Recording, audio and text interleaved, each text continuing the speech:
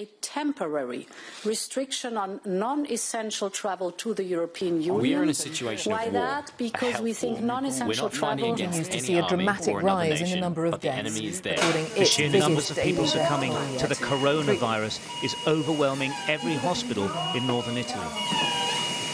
We're at war. In a true sense, we're at war. And we're fighting an invisible enemy. Think of that. Alpha Day Church, Pastor Kevin here, coming to you by way of video again. These times remind me of one of my favorite quotes in a movie. Comes out of Lord of the Rings, where the question is kind of presented, why are these things happening? And I wish they hadn't. Take a look.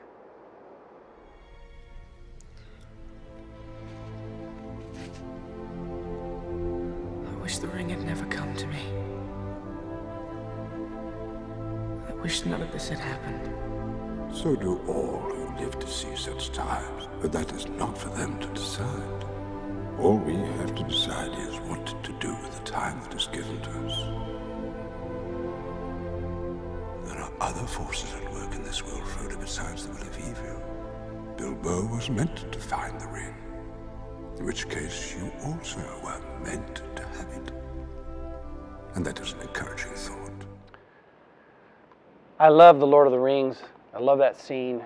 You just capture Frodo sitting there and he's stressed out. He knows he's going to have to walk through enemy territory under a lot of stress, with a lot of hardship. And there's this voice of wisdom coming from the side there, right? That there are other forces at work besides evil. And I imagine that some people in our church have the same kind of thought. You may not know this, but in the last week I've heard from people. They're going to lose their job. Some people are being furloughed, temporary, loss of job, loss of work, loss of pay. Some people are being quarantined. Some people are being tested. Perhaps they have the virus. In my house, my 9-year-old daughter, this is like a vacation. To her, the way she sees all this is all the family is around, and she's able to see her brother who just came back from Seattle, and there's a fun element to it. But yet, for many of us, there's a harder road. And I think that today I want to address, in the same way that that voice of wisdom is speaking into Frodo there, what does the Bible say to those who it could be a hard road, and why? Well, I'm going to begin with this. I titled this East of Eden, and the thought is this, that if you go back all the way to the beginning of the Bible, God creates the world, and there are none of these things. Every time He is creating plants and animals, and He's putting them into place, it's good, it's good, it's good. And there's nothing that is bad. And what happens is, in that garden, it's good, but because sin comes into the world, and we get this in different parts of the Bible, but Paul says it in Romans 5:12, he says, just as sin came into the world through one man, and death through sin, and so death spread to all men because all have sinned, that's where death came into the world, because of sin. So they're moved out of the garden, Adam and Eve, and the curse is put upon them, and they're going to have to till the ground and these kinds of things. You have the garden, and then sidestepping, if it's kind of a timeline where you're moving from left to right or from west to east, on the east side of that timeline of the garden, that's where we are living right now. We're living in a time where the world is broken. God didn't make it that way, but the world is broken. And that means that when we live through our lives, we're going to experience brokenness in some way. And I want to look at what Paul says about that. In Romans chapter 8, 22 to 23, he says, "For we know that the whole creation has been groaning together in the pains of childbirth until now. And not only the creation, but we ourselves, who have the first fruits of the Spirit, groan inwardly as we wait eagerly for adoption as sons, the redemption of our bodies." And if I back up actually one more verse, it says, For the creation was subjected to futility, not willingly, but because of him who subjected it in hope, that creation itself will be set free from its bondage to decay and obtain the freedom of the glory of the children of God. And what we see in the first thing that I wanted to share, speaking into this, is that in a broken world, we're going to experience brokenness. And it's kind of like when we live in Guam, we're going to experience humidity, because that's what it's like here in Guam. You can live inside of a house with air conditioning, but eventually you're going to go outside and you're going to experience humidity. And we live in a broken world. We will experience the aspects of that brokenness, whether we see it in relationships, whether we see it in how we view money or what we do with power, or the places of importance in our life that pleasures are. These things are going to all be stained and affected by sin. And we see that Paul says, notice the two things I pulled out of there are the phrase subjected to a futility, creation is, and that creation is in bondage to decay. And that's because of the problem of sin. Isaiah 24 describes this brokenness pretty good. It says the earth is defiled. It literally says the earth that is underneath the people who are walking on it, it is defiled. It is utterly broken because, and it says they have broken God's laws. They have sinned. That sin comes in and affects our world. Paul uses also this word groaning. If you caught that as we were going through the passage. Creation is groaning as if there's something painful. We were not made to live in a world like this, stained by sin. God didn't make it this way. And there's an aspect that it rubs up against us in that way. And there's a groaning in creation itself, but also in us, because he goes on to say that we are groaning. Both creation and we who are believers in Christ are groaning. He also uses the analogy of childbirth. He uses this phrase like birth pangs. And when a woman is going to give birth to a baby, she goes through birth pangs, and they're like a signal that the baby is coming. And there is a sense where in Scripture what we see is when the birth pangs are happening, sometimes these big events, sometimes just the grittiness and the futility and the decay and the bondage, the brokenness of life, these are like birth pangs that are pointing us to something that is coming. And that thing that is coming is something that will remove those aspects of this world. And they are a reminder, a constant reminder to us that we're not made for a world that is broken, even though we're living in that now. In 2004, there was a tsunami. An earthquake happened off in the Indian Ocean, and a tsunami came and hit Thailand. $15 billion worth of damage, and over 200,000 lives were lost. And the interesting thing is that all kinds of people were lost. Not just one ethnicity or one rich or poor or Christian and non-Christian. In fact, whole churches were lost. And yet, we know that God can command the waves. We see that in the New Testament. He is in the midst of the storm with his disciples, and he says, "Be still." And the wind and the waves, they listen and obey to him. And the disciples are in awe of that. They say, "Who is this that even, essentially, Mother Nature listens to him?" If he can stop that wave, why did he allow it? Why did he allow it to crash in? $15 billion worth of damage, 200,000 plus lives lost. So that's what I'm driving at here. We live in a broken world, but how do we understand the way in which it works? Is it just blind luck? Is it just, well, you know, we're going to navigate life and some of us will get hit by the wave, some of us will be saved, and it's just some are lucky and some are not? But just like that voice of wisdom that came into Frodo and said there are other forces at work that are not evil. There are other forces that aren't just tied to the brokenness of life and the decay and the bondage to that decay. We're going to see that God has a purpose to things. And there's something foundational that if we believe God is good, if we believe that he loves us, then when something happens that, like a wave, like a pandemic, then it tests us to trust in Him, that He does have a purpose. And the second point is just that we must trust that God has a purpose when He allows brokenness. So in verse 28,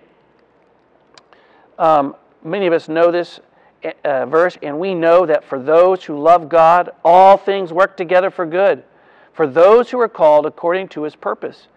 All things work together for good. In the same passage as he's talking about the brokenness of the world and the birth pangs and the decay, he says all things work together for good for those who are His, who are called to His purposes.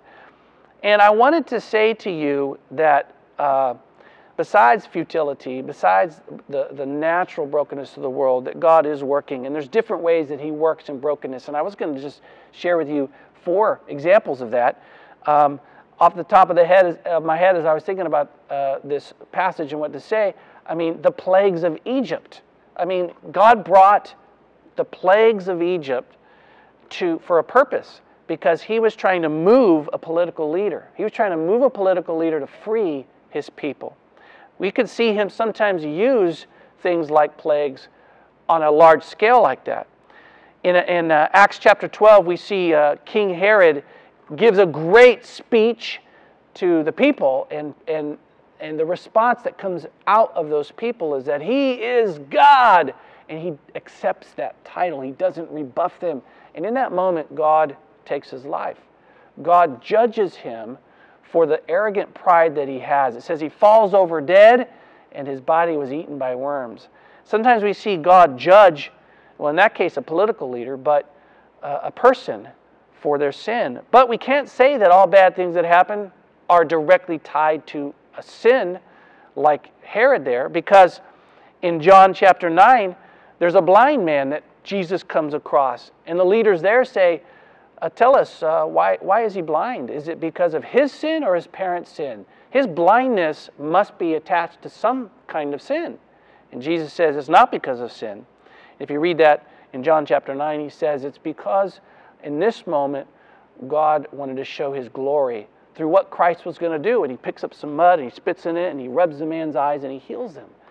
And there's a case where, how was God using the brokenness of that man? He was teaching something through the moment, that God has power over that brokenness. And God's glorified in that. Another way that God uses brokenness in this world is to purify and to save His own people.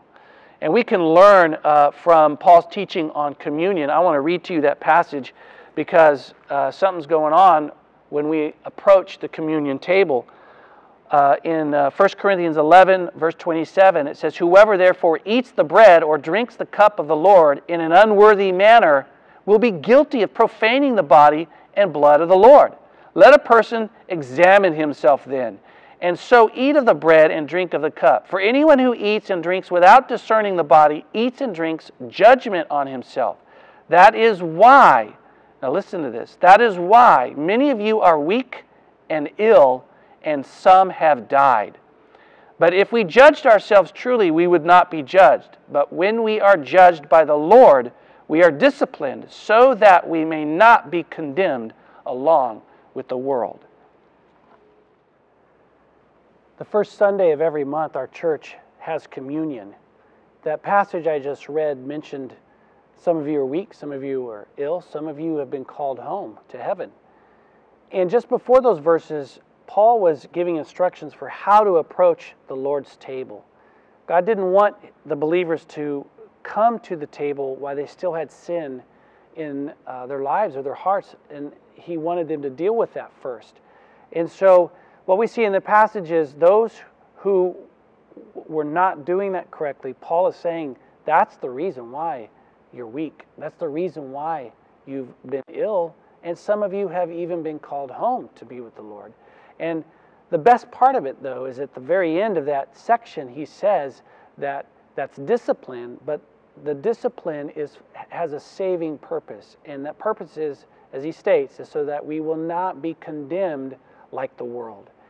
And that's a great thing for us, that God works in a way that might be scary to us, but it does have a saving purpose. I think it's both an amazing and sobering thing that God would discipline his children for those very reasons.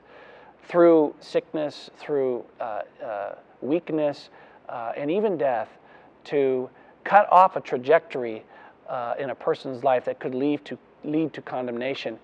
And I've just shown you 4 different ways that God uses brokenness in the world.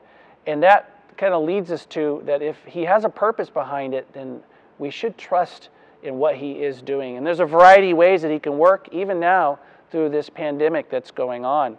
And that is why Paul says in Romans 8:28 that he works all things together for good for those who are called according to his purpose. And that leads me to the last point, which is that God allows brokenness to reorient us to the only true hope. And he says in verse 24, "For in this hope we were saved. Now hope that is seen is not hope, for who hopes for what he sees? But if we hope for what we do not see, we wait for it with patience." And there's some nudging there to be patient for what God is bringing. Just like the birth pangs say there's something that's coming, that we need to know that while we are in the brokenness moments, to be patient and to be hoping for something that we don't see right now, something that's down the road. We live east of Eden, but we live west of eternal glory with Christ. That is what lies ahead. I grew up in Oklahoma, and we had massive thunderstorms. I can still remember as a kid, you could be in your house, and this loud, booming thunder would shake the whole house. So you know what that is? It would alert us. It would wake us up. It would cause us to walk over to the window and look up to the sky to see what was going on. And there's a way in which something like a pandemic, a global pandemic like this, can be like a thunder to the world, to wake us up, to cause us to look up. One of my favorite preachers is John Piper. He says that all disasters are a thunderclap of divine mercy in the midst of judgment, calling all people to repent and realign their lives by grace with the infinite worth of the glory of God. And there's a way in which I just want to say that this could be a thunderclap for you. Are you missing it? Are you missing the moment? Has our hope been in things we just can see, or is our true hope lying west of glory, ahead of us, something that's coming in our life? Now, that brings me to, I like to always finish with some applicational points to us, and I give them to you really quick, because what does this mean for us? What does this mean for a church living in Guam and the things that are going on? I mentioned earlier that some in our church are being quarantined, some are being tested for the virus, some are losing their jobs. So what does it mean to our body? And last week we gave some practical things, and I want to build on top of those. And here they are. The first is, I want to say to us, let us continue to meet together. I love how in the New Testament it often uses that phrase let us. And that's why sometimes Christians say, are you eating your salad? But let us continue to meet together. And you say, well, we can't. But even when the church was dispersed in the book of Acts, where they were broken up and persecution was going on, in history, when the church was not able to congregate corporately on a Sunday, they still met in smaller groups, sometimes in secret. And the way in which we might have to keep it up now is through social media means. You're going to be hearing more about Zoom. I met with all our small group leaders through a Zoom app. If you don't know about it, look it up or ask someone in our church about it. If you're not in a small group, then contact our office. We'll try to put you in a group where you can at least participate. But I met with all our small group leaders. We were able to talk, all of us on the screen. It was great. Perhaps you chimed into the Facebook live stream. That's another way that you can connect to our church. And I learned things about our church through the Facebook live stream. There was over 300 people that have viewed that now, maybe close to 350 at this point. But I learned about things to pray about. I learned about some of the struggles that some of our people are going through. So connect in, continue to meet together in these ways, and continue to pray. Continue to pray for our church. If you are finding out that some of our members are being quarantined or losing jobs or being tested, we should be praying for those members. So being connected helps us be able to pray together better. And I wanted to say to us to not be judgmental of one another. Every day about sunset, people just show up on this campus and they start running and jogging, I think because of the ban on the parks and stuff. But it's put us in this position where even my wife and I, we have these discussions. You know, should we go out there and tell them to go away? There's a way in which we can look at how some people are responding to the executive order or restrictions, and they're responding differently. And some things we're given are very clear. Some things are less clear. We should be good on the ones that are clear, but some of the restrictions, if they're not that clear, Christians might respond differently, because the Bible addresses this. It says that sometimes there's going to be a matter of the conscience. Paul in Corinthians talks about eating food and which days we consider holy, and he says this, do we not have the right to eat and drink? And he talks about our rights, because for some people we might have the right, but our conscience bothers us, so we withdraw from it. And I want us to be thinking that way. If you see a picture and somebody is gathered together and you think they shouldn't be doing that, we need to have grace towards one another. When Ethan came back from Seattle, a lot of people wanted to come visit with him.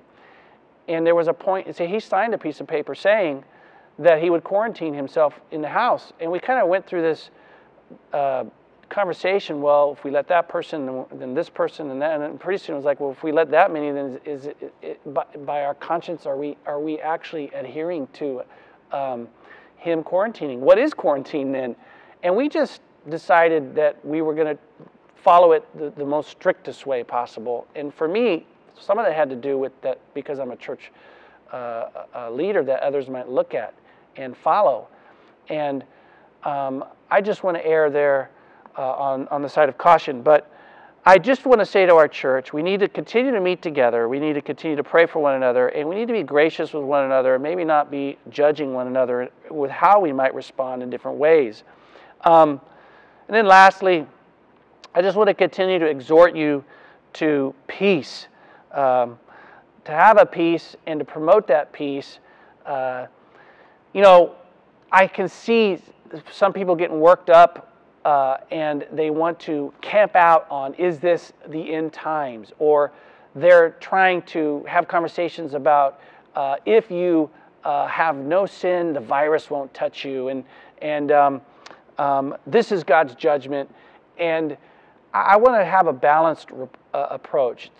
Some of those conversations can be good. I don't agree with some of those points. But fundamentally, what I'm giving you today is that God has a purpose behind what He does, and we need to trust Him, and that we need to be fixing our eyes on what is ahead, on what our true hope is.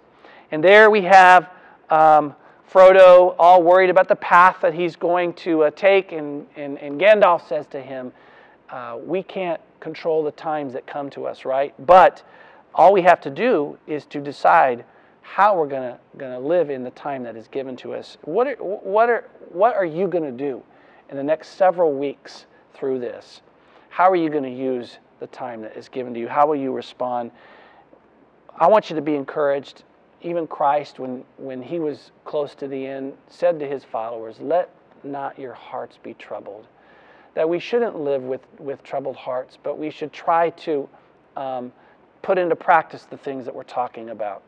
And so let me just close this with a word of prayer, and I hope to see you perhaps out in social media circles and maybe in other ways. But Lord, we just thank You for being encouraged by Your word, that You're a God who is in control. Even though we live in a broken world and we're going to experience brokenness, we pray that we might trust that You have a purpose behind the things that happen, and in the ways that we can, that we would support one another through prayer, through financial means, through the giving of goods, sacrificing our own goods, as we talked about last week, but fundamentally reorienting ourselves when the thunderclap is heard, that we would be fixing our eyes on Christ and His appearing in the clouds.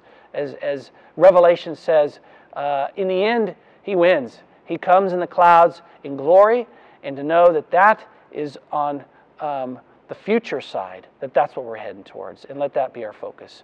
We lift this up in Christ's name. Amen.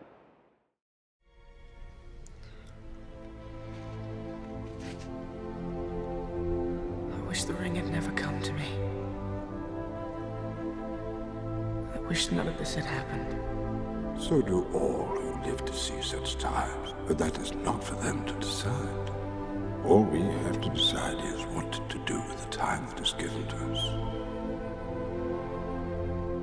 There are other forces at work in this world, Frodo, besides the will of evil.